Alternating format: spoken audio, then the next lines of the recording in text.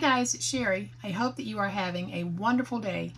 Y'all, let's do something fun and oh so simple. Stay tuned.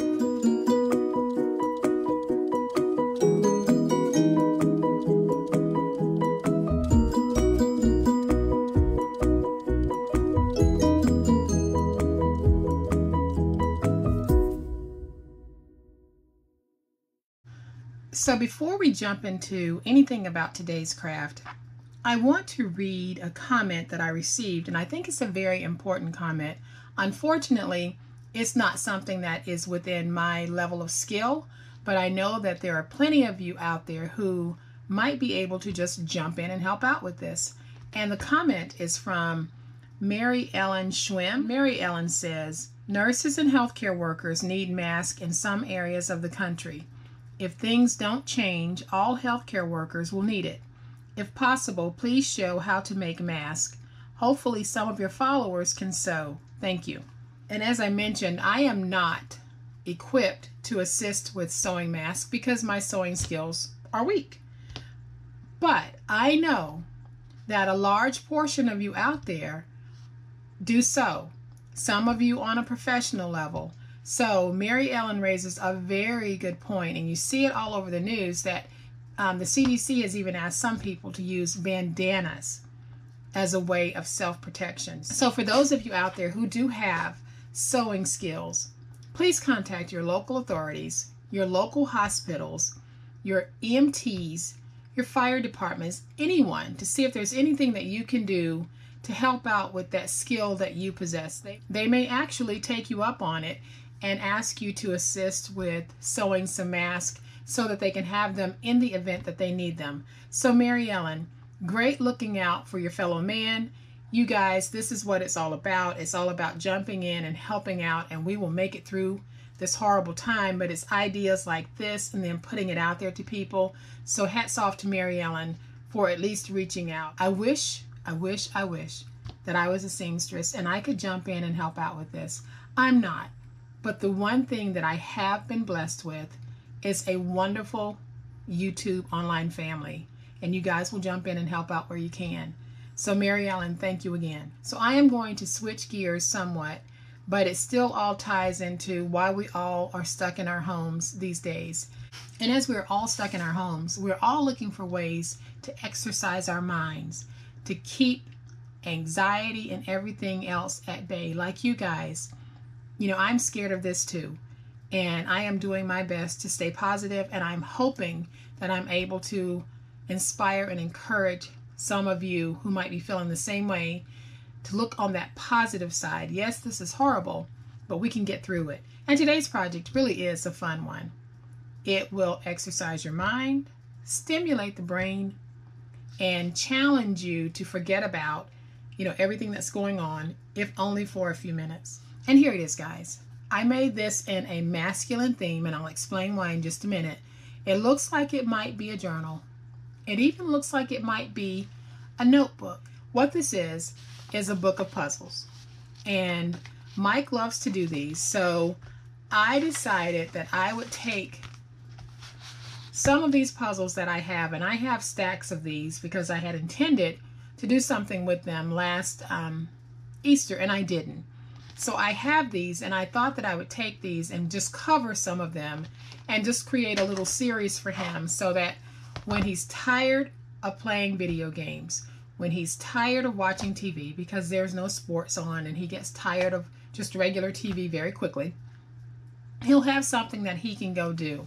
And he loves doing these puzzles. He'll spend hours doing them. So I decided I would take one of these little books, and they're cute just as they are, but I thought I would dress them up and just create a whole set. So that is what we are going to be working on today. Y'all, let's do it. So to make our project, we're going to need a piece that measures 12 by 12 and a piece that is 10 3/4 by 8 1/8. And I'm going with the brown again, but this time I'm using polka dots. And then we are going to need 2 pieces of chipboard that measure 8 3/8 by 5 3/8. All right, so to make our book, we're going to start with our 12 by 12 piece, and I'm going to take my 8 3/8 by 5 3/8 inch piece, and I am going to place it down, and I am going to give myself about 1/4 of an inch on my border, and because I'm using thin paper, wrapping it around, getting it to wrap around with such a small border really won't be a problem.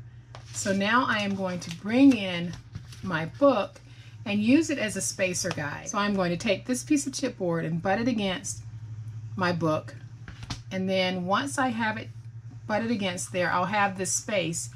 Then I'm simply going to slide it out until I have about a 1/2 inch space. And you can actually put this in your scoreboard if you want, but I didn't because I'm lazy. So now we need to fold over the edges, and then I'll use my finger blade to miter my edges on all 4 sides. And then once my edges are mitered, I'll take my tape runner, and I am just going to place some tape on the ends, and then I'll fold them over. Use my bone folder to get them nice and stuck.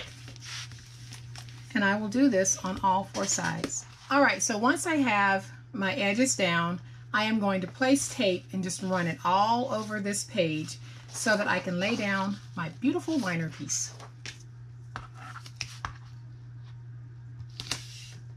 All right, guys, so I have my tape down on my board, and now we're going to place glue on the back side of our 10 3/4 by 8 1/8 inch liner piece. And I am just going to place it down, hopefully getting it fairly straight. And I'll use my bone folder to get my spine nicely defined. And on this one, I decided to add a little pocket to the back. And this pocket measures 2 by 8 1/2. So now we have our jacket made, and all we need to do at this point is I am going to use my glue, and I am going to place glue on the spine of this book, and then I'll put it down. So once I have my glue on the back, I simply need to take this, place it inside of my spine mark.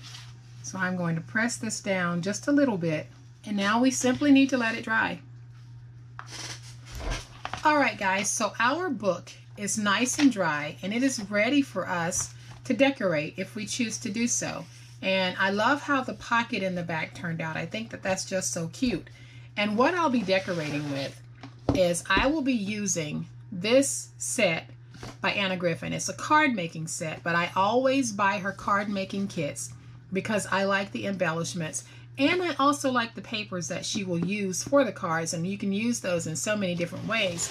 And I am going to open this up so that you guys can see some of the goodness that you get in here. So you get all of these gold foil embellishments, but then you just get oodles and oodles of embellishments, and these will go a very long way. I mean, look at all of the embellishments in this bag. And then you get these, and you get so much, even right down to the pop dots. I mean, it's just amazing what you get in here. And look at these pieces.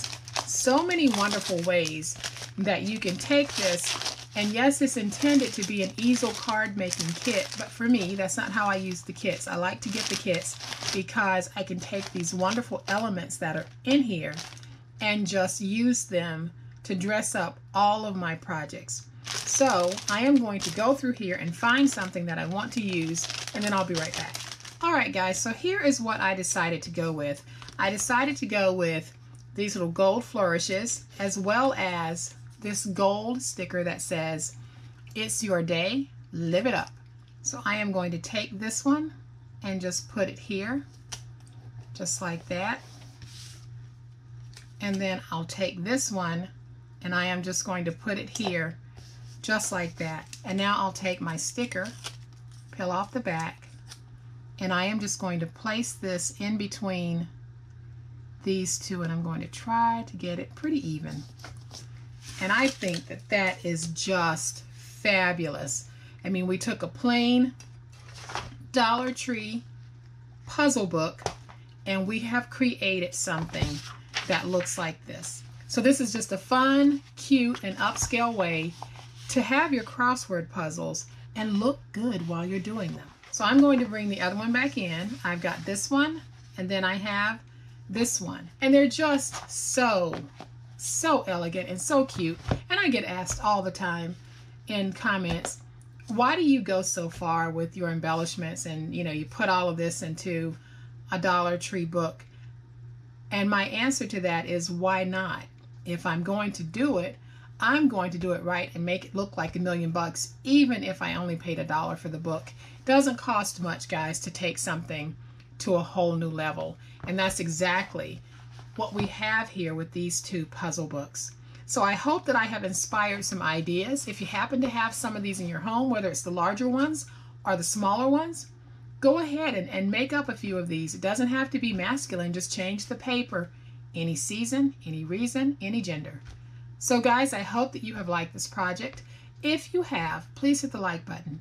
If you are not a subscriber to my channel, I would love to have you join my online crafting family. You guys, please stay safe. Happy crafting, and we'll chat later. Bye.